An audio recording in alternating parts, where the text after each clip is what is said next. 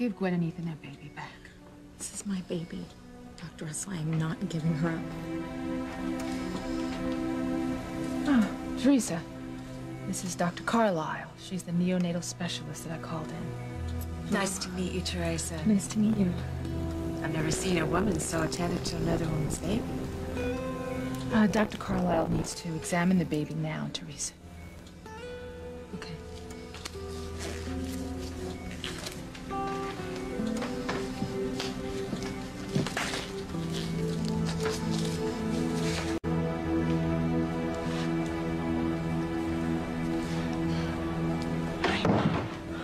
Teresita, you have to stop mothering that baby. You're not even sure if she's yours. Mama, I am sure. I feel it right in here. Dr. Russell. Thank you, nurse. Excuse me, Mama. Dr. Russell, what is that? Teresa, you say you're sure that the baby is yours. I'm positive. And what if you're wrong? What if the information in this file proves that Gwen is the baby's mother?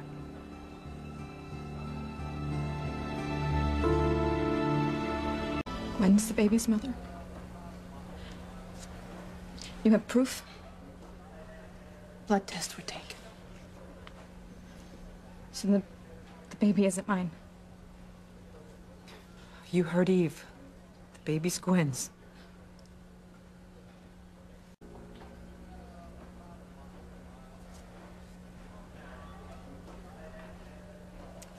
The blood test was conclusive. She isn't mine? Actually, Teresa, there is no blood test. What? There is no blood test. I have no idea whether that baby in there is Gwen's or yours. You lied to me? No. No, I didn't. I asked you what you would do if I told you the baby was Gwen's. She's right, Mija. I don't have time for these games, Doctor. My baby needs me. Teresa, honey, I'm trying to show you that you are not nearly as sure that that baby is yours as you think you are. It's just as possible that that baby is Gwen's. You tricked me. Teresa, no. No, Mija. You did this. You convinced yourself that that baby is yours because of this insane notion that you have that Ethan is going to leave Gwen for you if the baby is. You are going to drive Gwen to madness if you take that baby away from her. How many times do I have to remind both of you that Gwen and Rebecca stole my child from me? And they didn't care about my pain, did they? They didn't care about how my family suffered because of me. Teresa, I know. We all know, but Ethan and Gwen have promised to give you little Ethan back in exchange for this baby, and you even signed papers. I don't care, Mama, because I will find some way to undo those papers. Look, there is a 50% chance that that little girl in there is mine, and I'm gonna keep her. I finished my examination. And how's the baby? Stable, but critical. The next 48 hours will be crucial. Excuse me. I sense tension. Everything all right? It's just the situation. Yes, the situation. I understand. I'll continue to monitor the baby and page you for condition warrants. Mrs. Lopez Fitzgerald. Thank you.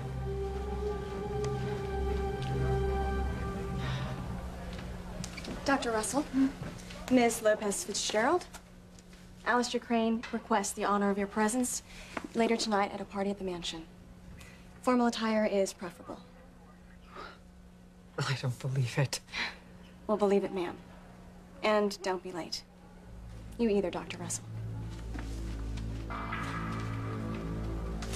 Is it just me, or did she just threaten us to come to this party? No, it's not you, Eve. It's Alistair's way. He never takes no for an answer. I wonder who else is invited. Alistair's assistant gave us these invitations. Yeah, we got them too. And I think it's best if we all attend voluntarily. Being forced to go could get uncomfortable. Why now? Why tonight? I mean, Teresa just had the baby. Ma, you know Alistair doesn't give a damn about anyone but himself. How is Gwen's baby doing? Oh, the baby's in critical but stable condition. Hopefully, the next 48 hours, she'll have turned a corner. How's Teresa? Well, she's strong enough to be with the baby. No, why is Teresa with the baby and not Gwen? It's complicated.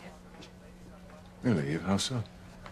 Well, until the papers that Teresa signed are filed with the court, giving Ethan and Gwen their legal custody as the biological parents, Teresa is the mother of record.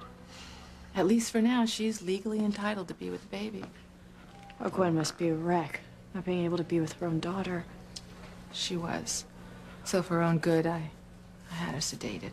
Well, I'll go see her when she wakes up then. You know, I think it would be best to wait till tomorrow. Maybe till after we've answered your father's summons. I don't know, but I don't have a good feeling about this party at all. No, I don't think you should. He's doubtless up to no good. Well, I think Alistair would be very hard-pressed to top the fact that he never told us that Chad was our son. Do you know that he actually loaned Chad money to take Whitney out on a date? And how sick is that? That we all hate Alistair for something, but why? Why invite us to this party? Father wants to split Luis and Sheridan up for good. Oh, God, not again. No, Mom. Calm down. Okay, Alistair can't do anything to harm Sheridan and me. Never say never, Luis. Not when it comes to Alistair. He let Rebecca take little Ethan away from Teresa. He took away our home, our jobs. And poor Miguel left town to find work, searching for charity. And his leaving so soon after Antonio's death, it's... Yeah. Alistair killed Antonio, and then he tried to kill me and Sheridan and kidnap Paloma. I would kill a man for everything he's done to our family. I could kill him too. We could all kill Alistair. Well, let's not forget that Alistair's tried to crush all of us and hasn't succeeded. Tonight's not going to be any different. That old man isn't going to be able to do anything to any of us, and Sheridan and I are still going to have a wonderful wedding. You two are getting married? Yeah, and Julian's actually going to help us. He's going to have Antonio declared legally dead, so we don't have to wait 7 years. And we don't mean, Antonio, any disrespect. It's just that we love each other so much. Oh, I understand. Trust me. I waited 20 years and didn't do anything about my marriage. And I've lived to regret it. Thank you, Julian, for making it easier for Sheridan and Louise to have happiness. It's my pleasure, Pilar. It'll be wonderful to celebrate Louise and Sheridan's love. No, I'm so happy for you both. We all are. So, what do you think Alistair will do at this party to try to break the two of you up? We don't know.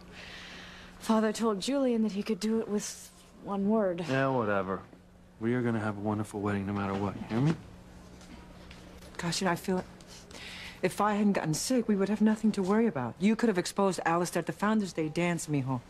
Instead, you chose to trade in all that evidence so that he could help me get the experimental drug that saved my life. That's right, and I'd do it all over again if I could. Now listen, one of these days, Alistair's going to slip.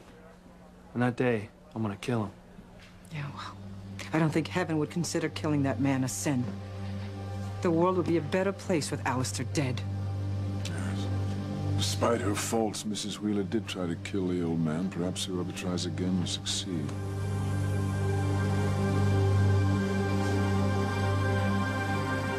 Perhaps Mrs. Wheeler has something worth saying about Father. She clearly hates him as much as we do. Who cares? I wish Mrs. Wheeler were dead along with Papa and Alistair. Mama? Thank you. I wonder where Martin and Mrs. Wheeler went. I don't know. I didn't even see them leave. If they stayed along with all of us, this would be a veritable witness waiting room for people testifying against Father for his crimes. Yes. Alistair has hurt each and every one of us. I don't know what Father did to Mrs. Wheeler, but it was certainly enough for her to try to kill the old man. Pilar and Luis and Sheridan all suffered at his hands. So have you, my love. Kidnapped our son at birth. On top of that, helped Chad wine and dine Whitney, knowing that their relationship was incestuous. And God knows he forced me to be his accomplice in countless evil schemes. I'm so haunted by the secrets I keep for Father. So many awful secrets. He's caused so much pain for so many people. If Father were to be murdered, each and every one of us would be a suspect. Yes, everyone we know has a reason to want to kill Alistair.